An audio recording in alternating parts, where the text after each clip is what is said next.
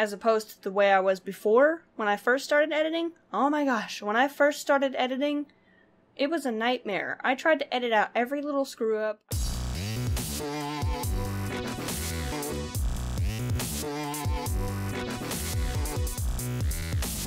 What is up, my wonderful little pups, and welcome to another episode of SpasticSocial. I'm still doing the vlog every day in April, and guess what?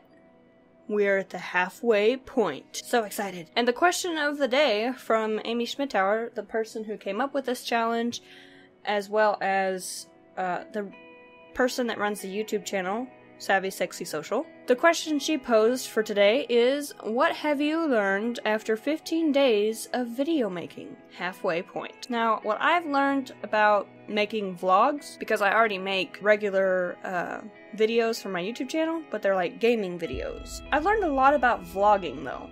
I'm getting much better at talking fluidly on the camera instead of being all like shriveled up in the corner, scared to talk kind of thing. I'm getting a lot more comfortable with it. I have also gotten a lot better at editing itself.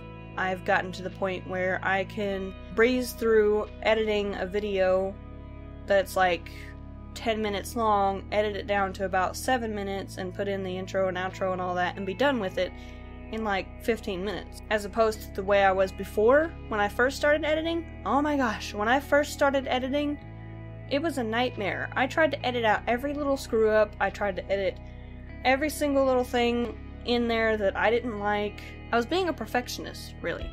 It wasn't until about day 6, I think, that I finally realized that I need to stop wasting so much time on trying to get every video absolutely perfect and just worry about talking. Because, like Amy said before, I don't know if you guys could see that, but my lights just flickered.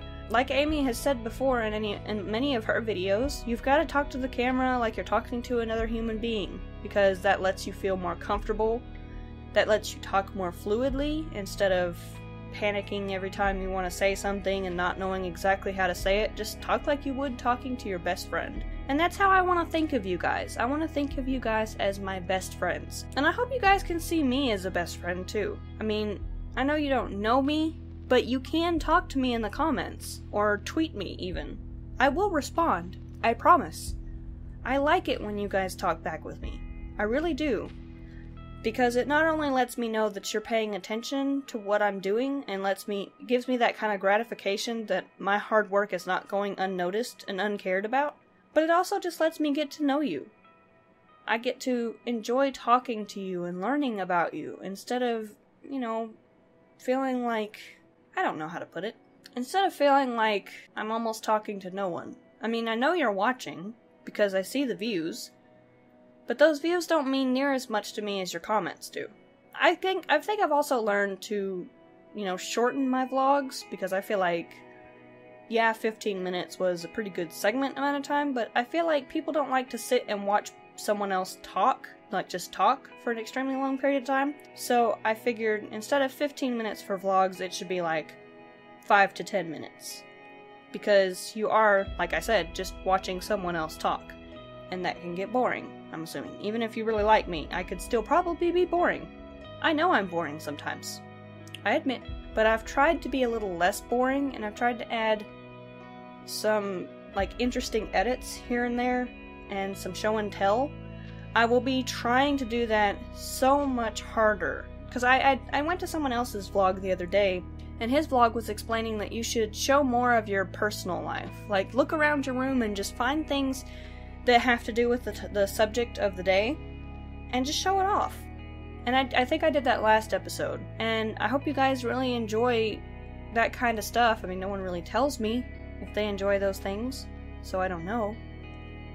But I am trying to get better about showing you guys more about what I've been doing, what I've been up to, kind of thing. But anyways, guys, if you have, like, if you're part of the SSSVEDA group, let me know in the comments if you've made a video about what you've learned in the past 15 days of Veda.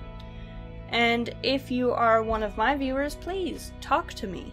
Comment. I love when you guys talk to me. You can comment here, you can go over to Twitter if you want, and tweet at me. I don't care how you want to talk to me. I even have a Snapchat, guys. I have Snapchat. Send me snaps if you want. I'll snap back, I promise. I just don't have anyone else to Snapchat with yet.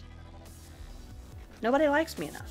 But if you enjoyed this episode, give that like button and lovable lick, bark at each other in the comments, paw at that subscribe button if you want to keep up with me and all the howling that I do, and please guys, invite your friends to come howl with us here on the channel because the puppy pack needs to grow and I need your help to do it. Keep humble and hungry, my pups. I'll howl at you next time. I have to let it recharge. How does that just magically happen? Just magically makes first aids. Ooh, it's night! When did that happen? Everything about the Japanese culture. I love Japanese movies, I love anime, I love manga, everything that I can think of, really. Like, when I used to watch a lot of documentaries as a kid. One of the documentaries that I watched a long time ago was about the samurai.